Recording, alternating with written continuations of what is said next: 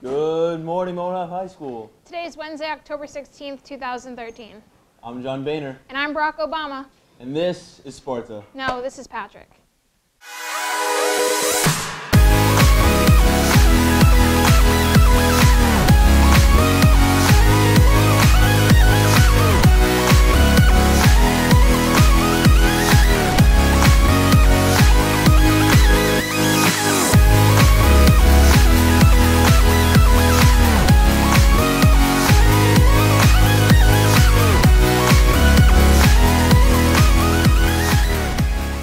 Please stand for the Pledge of Allegiance.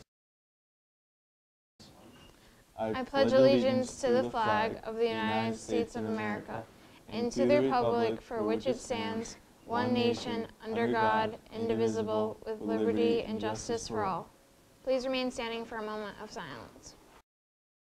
You may be seated. The rotation goes as the following. Period 4, 5, 6, 7, 8, and 2. Attention students, the Husky Zone just received junior and senior eye black for the Powder Puff game. Come and get them while supplies last. Also available are pink breast cancer and pink camo eye black. Lunch special for today is Asian pork stir fry, noodle bowl, and oriental vegetables served over lo mein noodles. There will be a student council meeting today after school. All members meet at the mall entrance after school. Student yoga every Thursday, 2:45 to 3:45. Library classroom at the library classroom. No experience is necessary. Mats will be provided. Go to the main office and leave a compliment in the compliment box for a friend. There will be a boys lacrosse meeting today at 3 p.m. in the team room. All players interested should attend.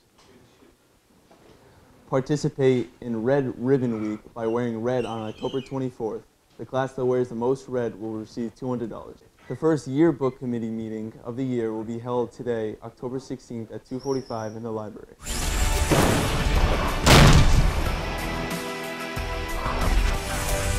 I forgot to bring a dress shirt, Meryl Sampson. And I'm don't own a nice dress shirt, Ben Radier. And this is the HNN Sports Report. Starting off with boys soccer, who went 1-1 this week with a win against Cumberland. Matt Cabral scoring a hat trick and unfortunately losing to PCD. Football has been 1-1 since we last talked to you with their win coming over Charahoe. And we have girls soccer winning 3-1 against Barrington, with Michaela scoring a clip here. Second best in the country.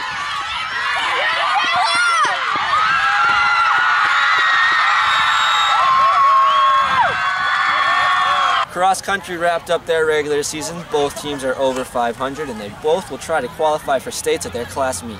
And we got girls tennis still going undefeated with a 13-0 win and going to playoffs. Volleyball struggles continue and they now stand at 1-12 on the season.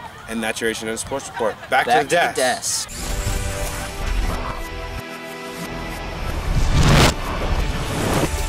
I'm Ron Burgundy. Stay classy, San Diego.